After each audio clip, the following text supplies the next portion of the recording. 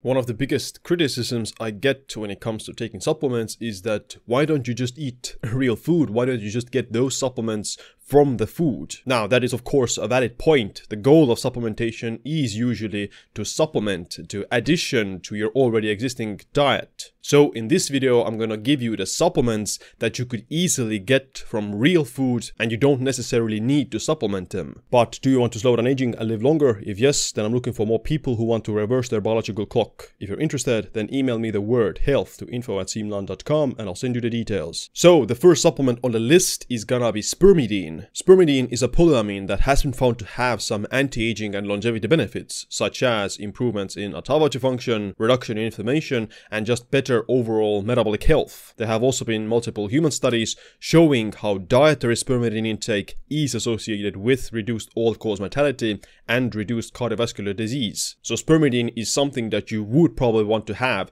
in your diet in some shape or form. Based on the current evidence, you want to get at least 11 milligrams of spermidine into your diet. And spermidine is a compound that you can get from different kinds of healthy foods. Here's a list of the highest food sources of spermidine. Wheat germ, 24 milligrams per 100 grams. Soybeans, 20 milligrams per 100 grams. Cheddar cheese, 19 milligrams per 100 grams. Mushrooms, 9 milligrams per 100 grams, ground beef, 7 milligrams per 100 grams, and green peas, 6.5 milligrams per 100 grams. So even if you eat only like 200 milligrams of these kinds of specific foods, then you will easily cover your 11 milligrams of spermidine requirement per day. We don't have any of those kind of studies on the supplemental form of spermidine, which is why you want to emphasize mostly on the dietary spermidine, at least based on the current evidence. Maybe in the future we will have an actual clinical trials on the supplemental spermidine, but right now you don't necessarily need to spend money on the spermidine supplement. You just want to make sure that you eat these foods that I just mentioned and get at least 11 milligrams of spermidine per day. The second supplement on the list is creatine. Now, I do think that supplementing creatine is probably still very effective for athletes and the elderly population if they want to improve their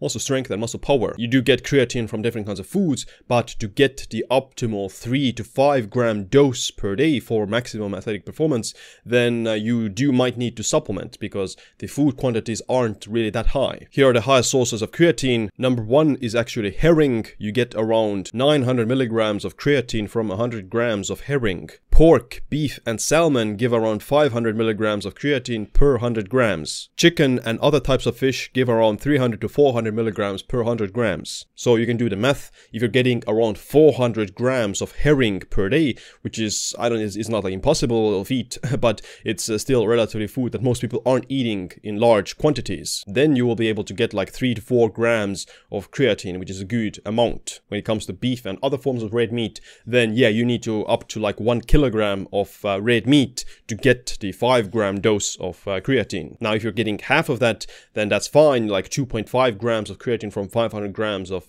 beef is still a very good amount. But chances are some people might need more to maximize their physical performance. But if you are just eating more foods that have creatine, then you might notice a boost in your performance already.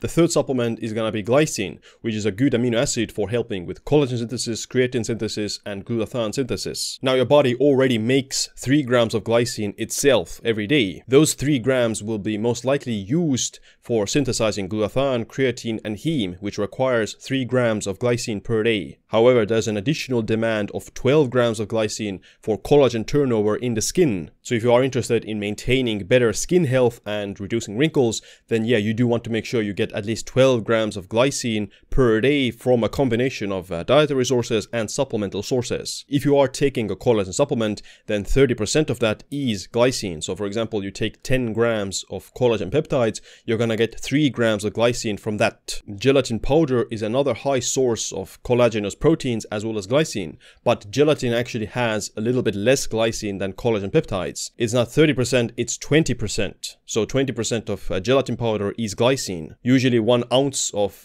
gelatin powder, which is used to make the desserts, will give you then around 5 grams of glycine. Bone broth also contains different kinds of collagenous amino acids as well as glycine, But based on the studies, then bone broth is unlikely to provide enough of the collagenous precursors and glycine to support collagen turnover and to give the same results as we have seen in the studies. So bone broth is a good addition if you like to have it, but you shouldn't rely on getting your glycine or the other collagenous amino acids from just bone broth. Here are some other glycine-rich foods. Pork skin snacks have around 11.9 grams of glycine per 100 grams. Whitefish 4.3 grams. Soy protein powder has 3.6 grams. Turkey meat and cod have 3 grams, and lean beef has 2.2 grams per 100 grams of meat. So unless you are eating literally pork rind snacks every day, then chances are you're not getting the 12 gram of glycine intake that would be the best. So I think that like adding a 3 gram glycine is the kind of minimum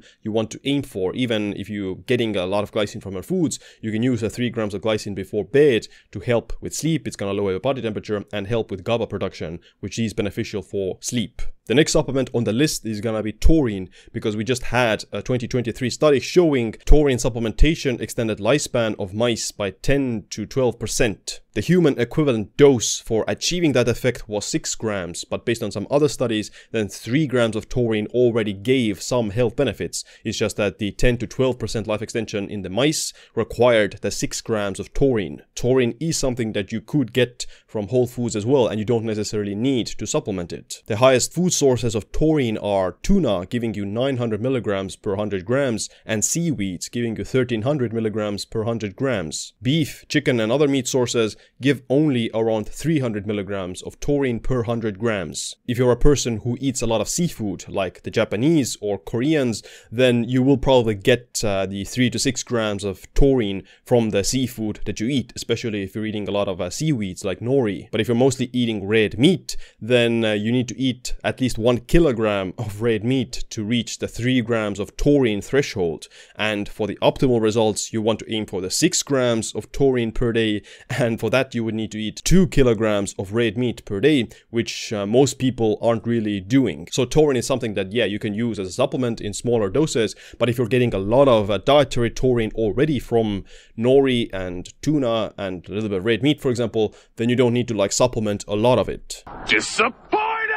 The last supplement on the list is a bonus. It's called TMG, or trimethylglycine, also known as betaine. Methylation is super important for longevity, and all of the DNA methylation clocks that measure your biological age are based on the methylation patterns. If you're not getting enough TMG or the other methyl donors, then you have poor methylation, and because of that, you would also see accelerated biological aging. Usually the supplemental doses for TMG are around 500 to 1000 milligrams per day. If you're a poor methylator, you have bad methylation genes, then chances are you might need up to 2000 to 3000 milligrams per day. Here are the dietary sources of TMG. Wheat bran has around 1300 milligrams of TMG per 100 grams. Wheat germ has 1200 milligrams per 100 grams. Spinach 600 to 650. Quinoa 390 milligrams. Beets around 300 milligrams. And shrimp 200 milligrams per 100 grams. If you have good methylation genes, you don't have the MTHFR mutations, then you probably don't need to supplement TMG as long as you're eating some of these foods that I just listed.